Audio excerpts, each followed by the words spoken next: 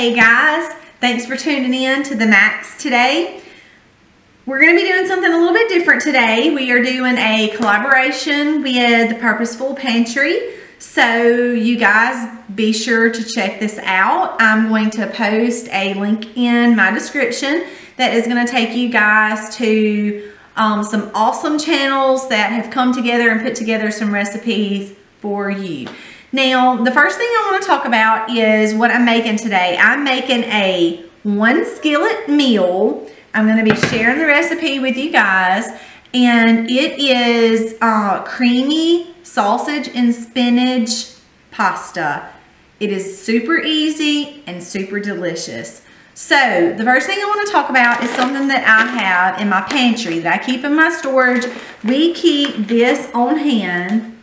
It does not go bad.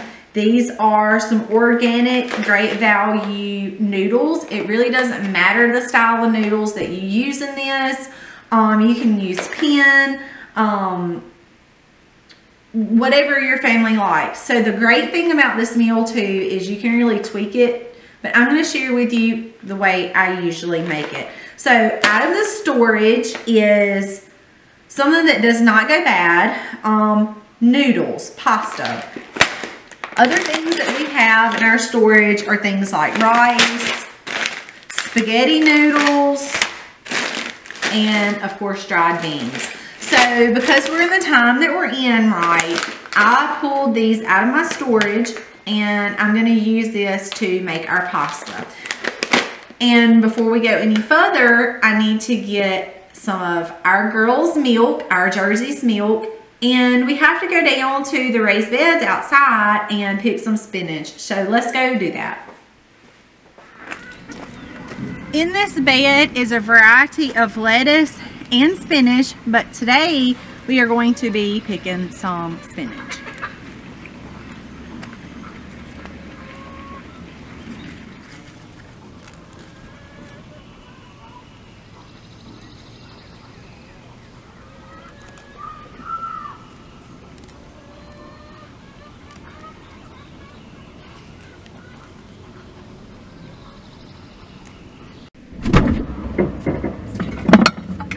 Farm fresh milk.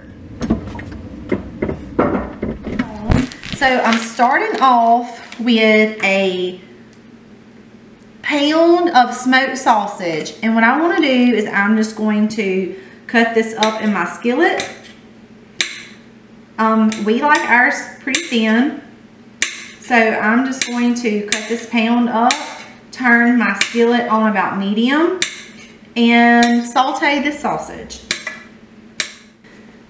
Okay, now while this is heating up and cooking, I'm going to turn it on about medium. I have measured out, actually I didn't measure, but this is the great thing, like I told you about this recipe, is if you like something more garlicky, add a little bit more garlic. If you like something a little bit more oniony, add a little bit more onion. So I have sprinkled in my measuring cup salt, pepper, garlic, and onion powders. So I'm going to use this once my sausage gets going. If you wanted to cut up garlic and onion, fresh garlic and onion, that'll work too. And like I said, that's the great thing about this recipe.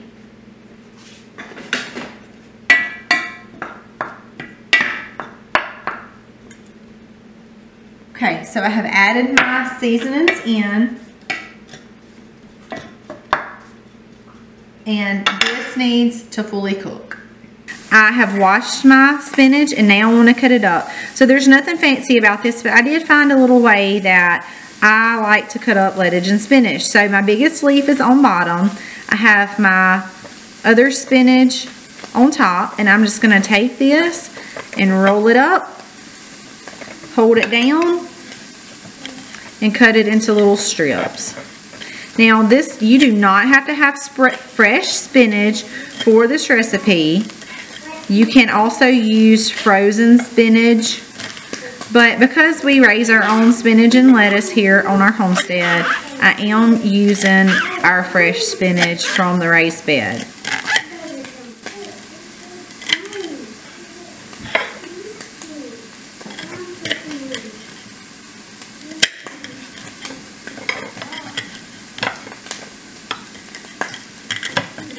Now I'm going to set this aside until we're ready to add it in to the meal. All right, y'all, so our spinach is cut up, our sausage is done. So I'm going to add about 3 cups of milk.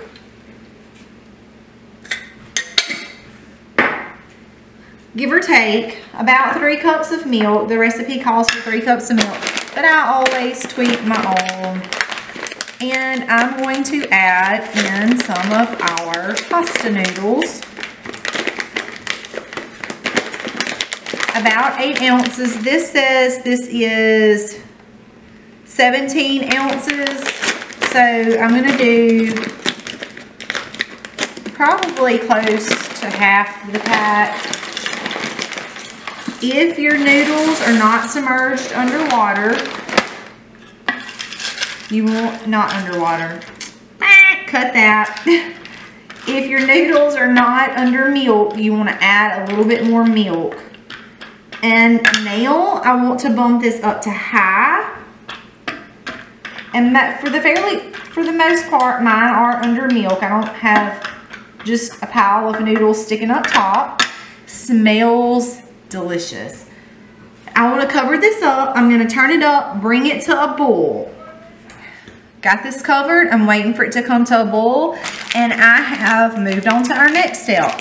And that's one of the great things about this recipe, as while you're waiting on the sausage to cook, you can be picking and washing, cutting up your spinach. If you're gonna just pop it out of the freezer, you can be gathering up the rest of your ingredients. So we're waiting on this to come to a boil, and I have some organic sharp cheddar cheese. This is one of our family favorites. Any kind of cheese will work. If you want to use mozzarella, whatever kind of cheese, Parmesan. Like I said, that's the really awesome thing about this recipe. If you wanted to add broccoli to it, if you wanted to add peppers, really the sky's the limit.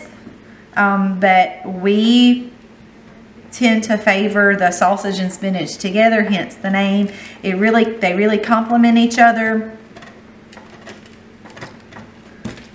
So I'm going to be shredding up the cheese while I'm waiting for this to come to a boil. Once this comes to a complete boil, I'm going to turn it back down to a simmer for about 10 or 15 minutes until the noodles are tender. Occasionally give this a stir to keep it from sticking. I'm at a boil now, so I'm going to turn this down to medium-low for about 10 or 15 minutes and let my noodles get nice and tender. Well, all right, y'all. Wish you could smell how good it smells in here, but since you can't smell, maybe you can just use your imagination. So my noodles, I've just been occasionally stirring this so that it won't stick. My noodles are nice and tender. My liquid part of this has been cut in about half, and that's good. So now I want to add my spinach in on top.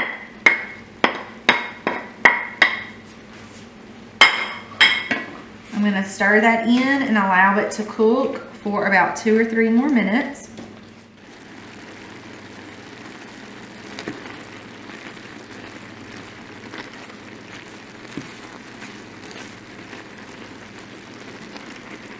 Next goes the cheese. And again, this is another one of those. I put about 3/4 of a cup to a cup in. Again, it's one of those things. Do you want your pasta more cheesy or not? So if you want it more cheesy, add more cheese.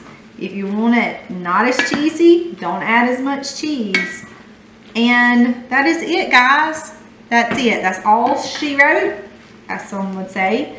And our creamy sausage and spinach pasta is done.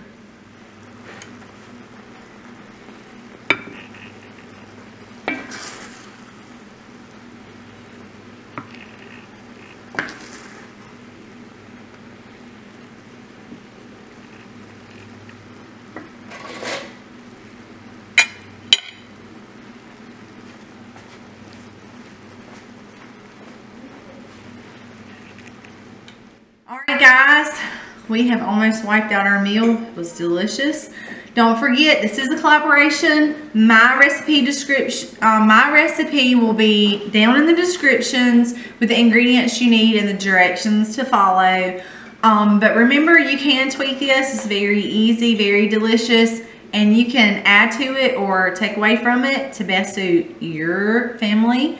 And don't forget, this is a collaboration. Y'all be sure to check out the other channels. There's some awesome channels that's going to be sharing some really awesome recipes. So y'all be sure to check that out. Happy homesteading, y'all.